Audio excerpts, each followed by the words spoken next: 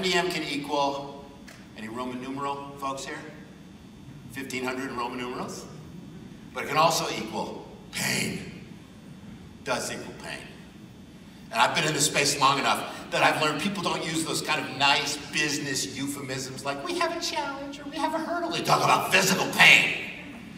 There's pain somewhere in your organization struggling to try and deal with that data. So I'm going to show you what pain looks like. This kind of graphic. Take a moment. I call it naked data because there's no way to hide from it. Here's what it is. There you go.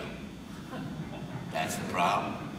A lot of heads nodding here right now. These are from embarrassingly large global enterprises that don't know what they're doing with Coca-Cola, that can't seem to key in Nestle the same way twice, that don't understand what they're doing with 7-Eleven.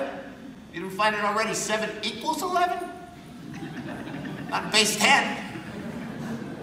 This is what you are dealing with. This is the garbage in. And so if you haven't created your own what I call shame report, to show this to your business stakeholders, to say, here's how we can't move forward because we're dealing with this crap is a nice way to say it. That's what you've got to do.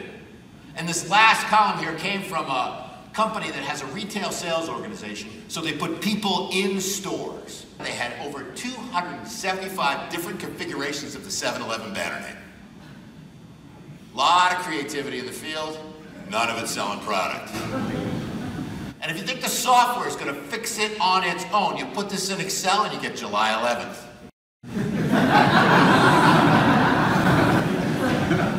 Unless you go to Europe, and of course you get November 7th, so it doesn't work either way.